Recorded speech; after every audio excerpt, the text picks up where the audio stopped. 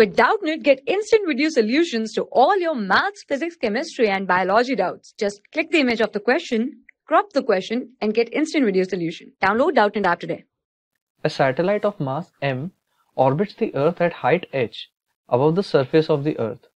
How much energy must be expended to rocket the satellite out of Earth's gravitational influence, where me and re are mass and radius of the Earth respectively.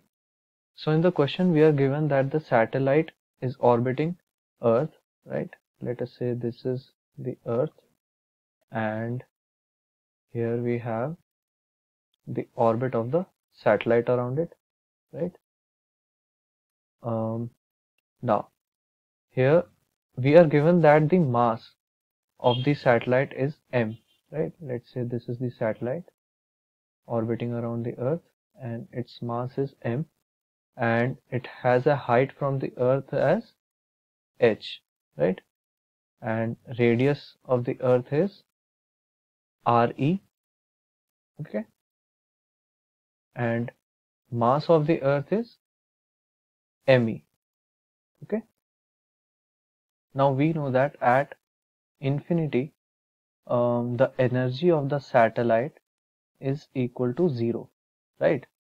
Also, energy of the satellite at height h from the Earth's surface is given by the formula minus g me m, mass of the satellite, divided by 2 re plus h, okay? Re and me is mass of Earth and radius of Earth, right? And h is the height of the satellite from Earth's surface, okay? So here we have to find out how much energy must be expended to rocket the satellite out of Earth's gravitational influence, right? Here we have this energy of the satellite when it is in the gravitational field of Earth, right, at height h. So what we have to know is how much energy must be provided to this so that it escapes the gravitational field. And we know that at infinity, when it escapes the field, it has energy 0.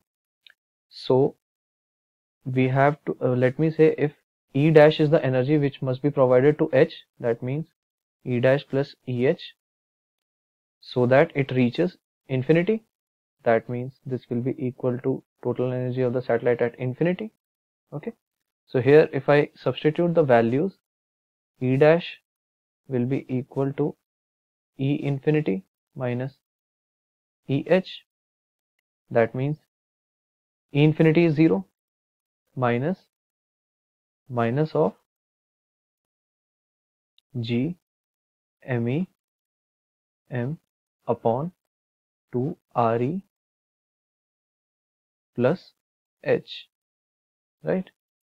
Therefore this will be equal to G me m upon 2 re plus h.